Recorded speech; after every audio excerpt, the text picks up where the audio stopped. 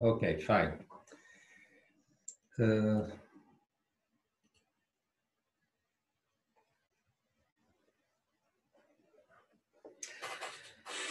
Okay.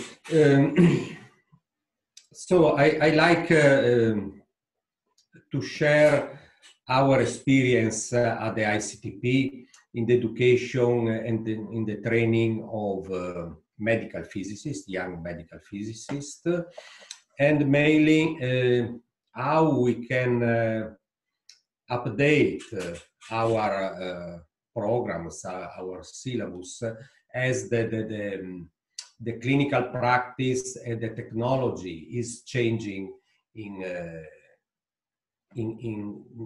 mainly in low and medium income countries. As many of you know, ICTP was founded by the Nobel Prize Abdus Salam, and ICTP is governed by the Italian government, UNESCO, and IEA. And at the time of the 50th anniversary of this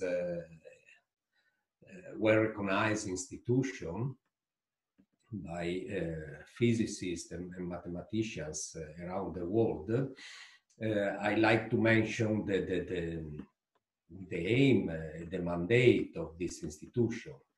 So this institution is run, so these are the words of Abdus Salam, is run by scientists, for scientists to support the best science possible, with special attention paid to the needs of scientists from developing countries.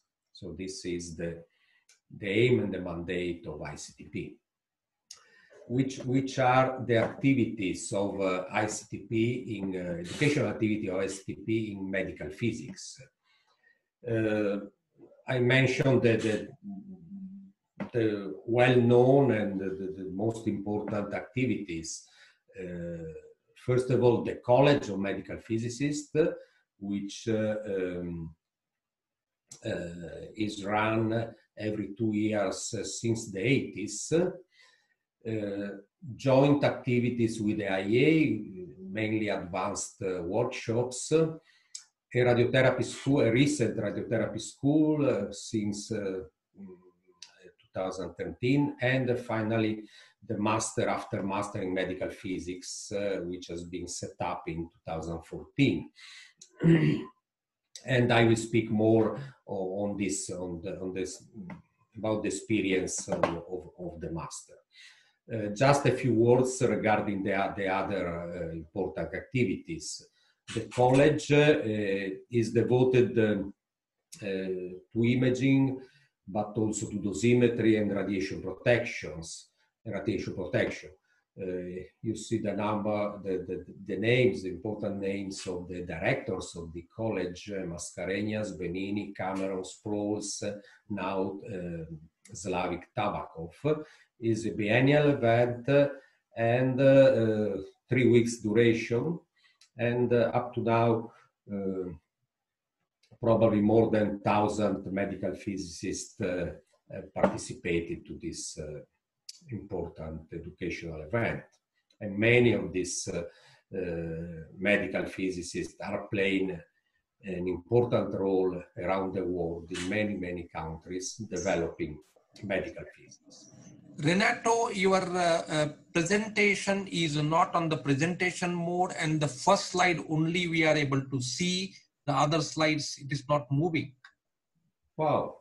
Yeah, so go to the presentation mode, and then only the title only we are able to see. Yeah, now you go to the presentation mode, I think. I try to share the screen again.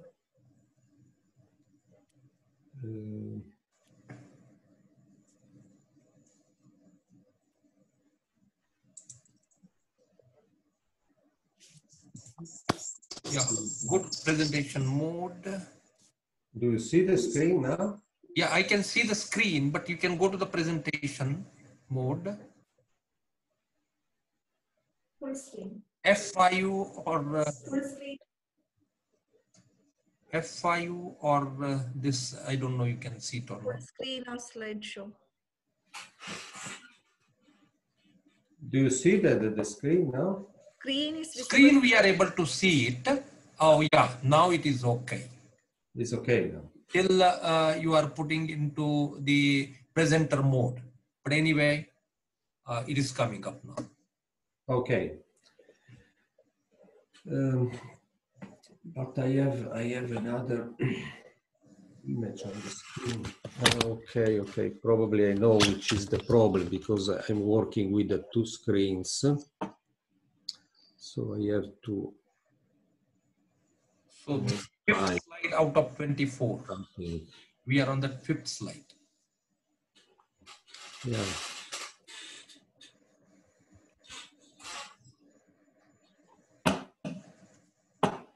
Okay, now I understand the problem.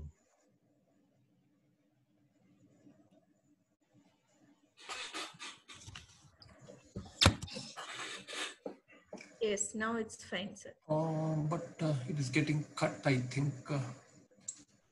Not full screen coming. Now full screen. Now full screen. Hello. The part of the slide is getting cut.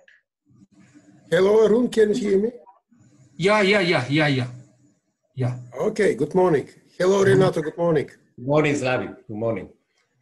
So very early morning, Slavic, yeah. Yes. Again, you can unshare and share because the slide getting cut from the left-hand side. It's not coming properly.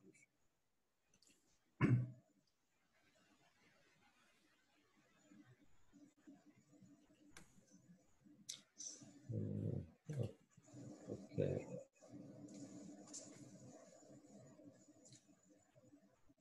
Okay, yeah, fantastic. Okay. Fantastic. Yeah. Sorry. Yeah. Okay. Now we can continue. Okay, another important activity is the joint advanced school and workshop organized together with the IEA. Has been introduced more than 10 years ago, and these are advanced workshop. I show you some.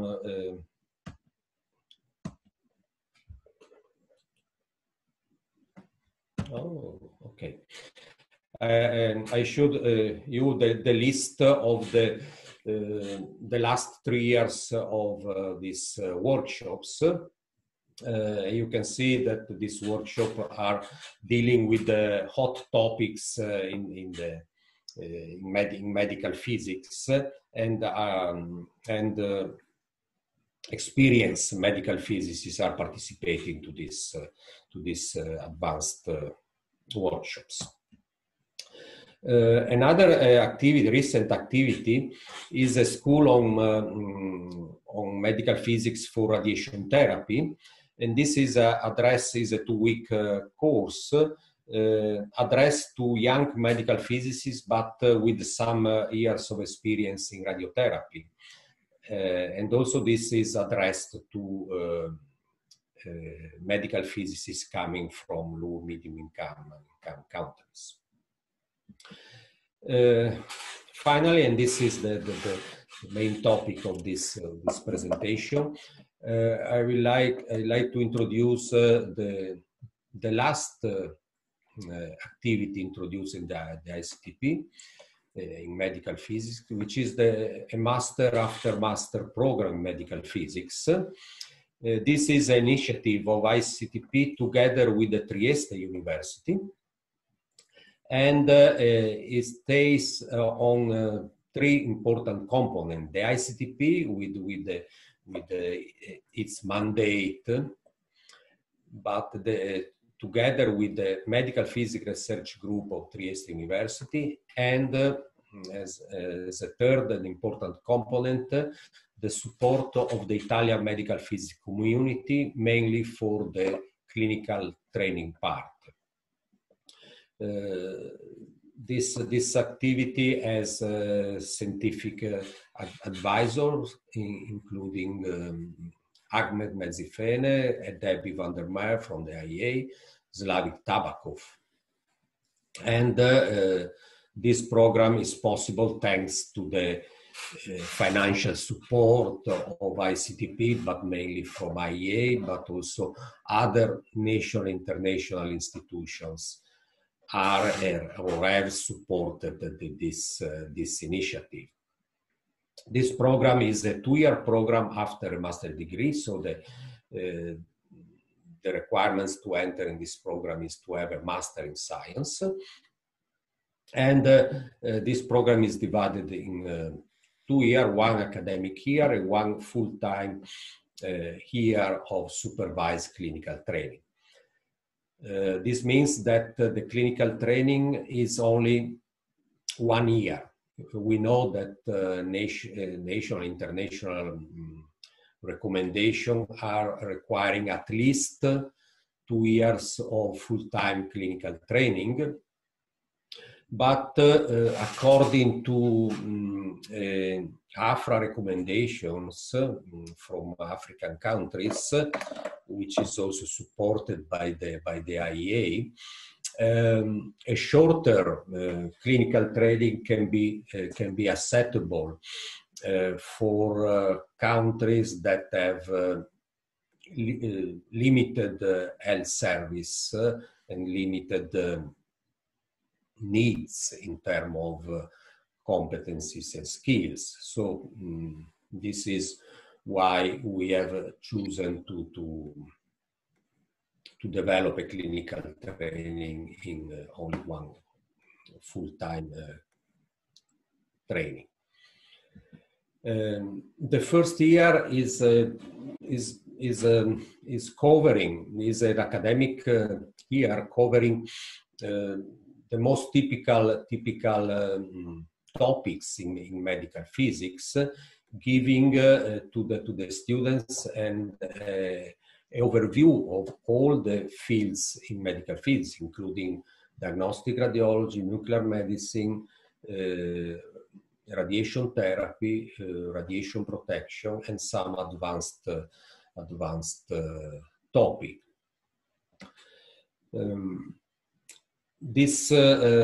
All the educational material are uploaded in the learning management system of ICTP, based on a Moodle platform, and everybody can have access to this material. This material probably in the future can be used by ICTP to develop some remote training education.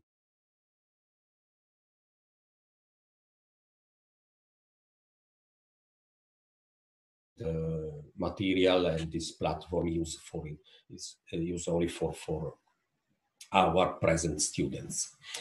The second year is, as I said before, is devoted to clinical training, and students are distributed in the 25, in one of the 25 hospitals that are part of our network of hospitals for clinical training.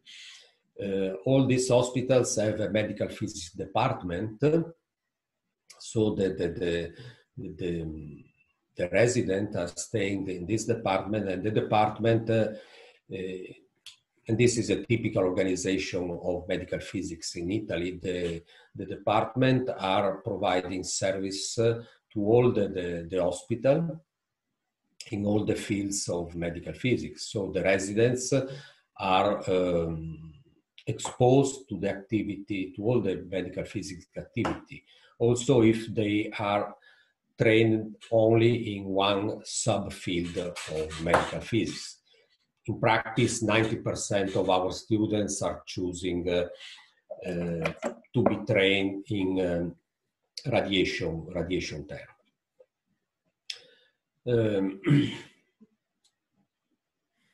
In fact, the students is choosing between, at present, choosing between 2 tracks, 2 possible tracks, training in radiation oncology or diagnostic imaging. And here in these tables, we can see the suggested number of weeks to spend in the different modules that are part of the training. They are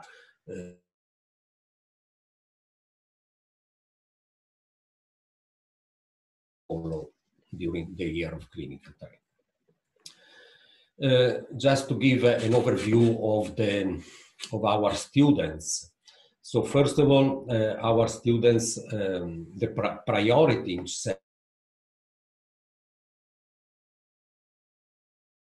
selecting students to have students from countries that don't have a medical physics program.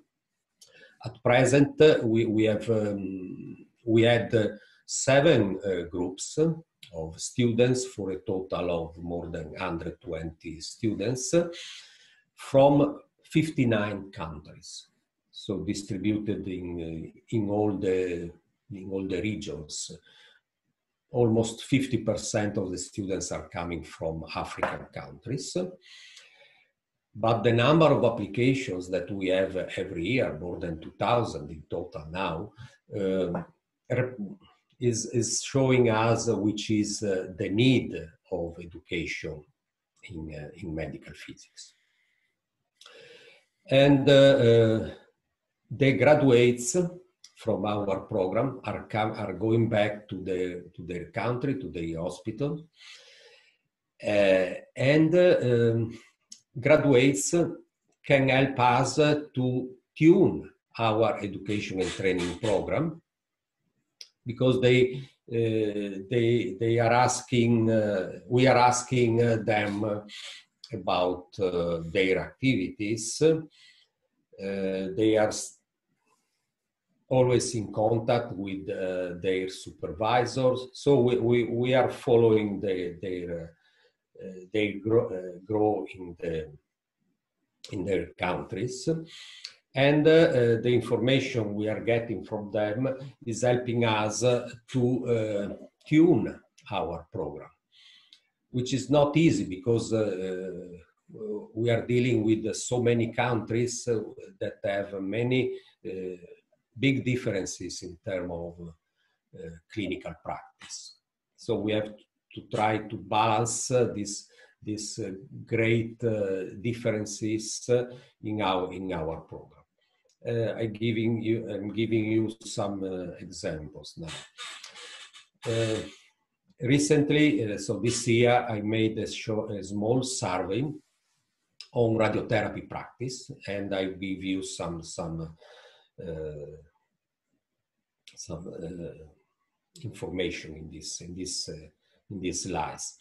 For example, regarding the clinical practice in radiotherapy, this graph is showing the percentage of patients that are receiving a palliative treatment, that usually is a simple treatment, but also is representing the type of patients that are treated in the different regions. So I distributed the data collected from 44 centers, not so many, but these are representing the practice of our graduates. So these data are not representing the practice in the region, so for example in Africa, but is representing only the practice in the centers where our graduates are working. So probably are representing the highest level in the region. But in Africa, we can see we can have a large percentage of patients that are requiring just a palliative treatment. So from this data, we can immediately recognize important differences between countries and regions. When speaking about Europe, mainly our graduates are coming from East Europe countries. With regards to the type of treatments, I can say there are not so big differences. So, okay, for gynecological tumors, yes, but from other type of tumors, so there are some differences. The prostate also, but not so big differences. With regards to the therapy, the equipment used for the treatment, you can see that in Africa countries, cobalt-60 is still used and represent a large part of the practice. Much less in Asia, and this practice is disappeared in Europe. There are some hospitals in Latin America that are still using, but you can see also that the external megavoltage photon beam is the most used techniques. And with regards to brachytherapy, high dose rate brachytherapy is the most used technology. With regards to the imaging used for radiotherapy, we can recognize that fluoroscopy simulators are still present in Africa, but they are disappeared in the other regions, while simulator is used everywhere. What is important is there is an increasing use of MR images or PET images as images for the simulation of radiotherapy patients. Regarding the technology they are using, we can see that cobalt-60 is almost disappearing apart Africa. LINAC is the most important, but also with the LINAC we have in many machines, we have portal imaging, we have Combin CT. In some countries, mainly Europe, Asia, and Latin America, advanced therapy machines are entering in the practice, like tomotherapy, gamma knife, or cyber knife. So this means there are a wide range of from simple machine to very complex machines. Regarding the treatment, the technique used here, we can recognize very important differences. In the African countries, we can see the large majority of patients are treated with the simple techniques, so open fields or blocks, but also MLC, multi-leaf collimators. While in other regions, it's more common to have conformal radiotherapy, but also a good percentage of patients are treated with advanced technique. Again, large spectrum of type of techniques. With regards of the staff, medical physics staff per center working in radiotherapy, so full time in radiotherapy, we can see that okay, in our centers we have medical physicists with the clinical training, probably the clinical training of they had in the ICTP, in our master. But you see that there is a large number of medical physicists with a master degree without clinical training, so on-the-job training. But also some regions, medical physicists with a BSc only and without. What is interesting is that in centers, mainly in Asian countries, we have many medical physicists in training, and this is interesting because we know that many of our graduates are supporting the training of medical physicists in their countries. So which are the future developments that in the coming 2-3 weeks that are seen? So in some center, they are still thinking to move from 2D to 3D treatment, and it's to introduce MRT and VUVA treatment. So these are the centers with the simple simplest activity. But in many centers, they are seeing more advanced treatments, stereotactic treatments, 4D simulation for treatments. So also in this case, a wide spectrum of future developments. In many centers, new machines are coming in the coming 2-3 years.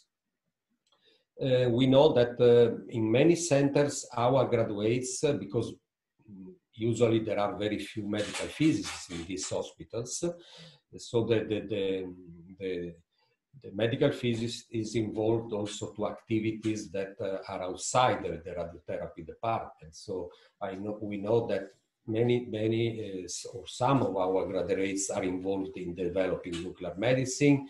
In some hospitals, they are projects to introduce PET machines, cyclotrons, MRI machine. And what is important that many of our graduates are involved in teaching. So this large variability of radiotherapy practice among regions and countries required to develop a wide spectrum of medical physics topics, including, so our syllabus is including basic topics, but also is adapting to the new needs. As an example of the changes that we made in the recent years, for the first year of program, but this is reflected also on the clinical training. So we are expanding radiobiology applied to radiotherapy, because this is important for advanced technique for hypofractionation. We are including topics supporting advanced technique like the dosimetry of small photon beams, stereotactic radiosurgery, advanced QA for QC of advanced techniques, but also Monte Carlo simulation is becoming important. Information technology applied to radiotherapy, so DICOM, networking, etc. Advanced image analysis, because it's becoming common to register CT image with MR or PET, with the rigid or deformable registration. And also from the next year, we are also adding some elements of artificial intelligence, because also this is becoming common in the future in commercial products. Again, for the students in the second year, many of our residents are practicing on the advanced topics because when there is this need in their hospitals. And as I said before, they are exposed to the medical physics activity of the medical physics department in the hosting hospital, and this can help them to promote, for example, this type of organization in their country. So we know that in some countries they are working to develop medical physics department that are taking care of the whole medical physics activity in the hospital. And this is, in some countries, they are trying to develop this type of organization at the country level. Okay, with this, I try to summarize our experience in tuning our program to our medical physics students. And I thank you for thank you, sir. The talk. Thank you very much for detailing the educational programs led by ICTP in the LMI countries and their specifics. We have a question from the audience. So how these international organizations paving the way forward for development of medical physics in LMI countries, and how the young medical physicists who are practicing in these countries can utilize the opportunities made by the ICTP and other international organizations? Yeah, so they are quite fortunate to participate to international action, and because of this, they became part of international network. So with many opportunities for networking and also to have other opportunities with the IEA for other types of training in their career. We know that some of them are very active in the country,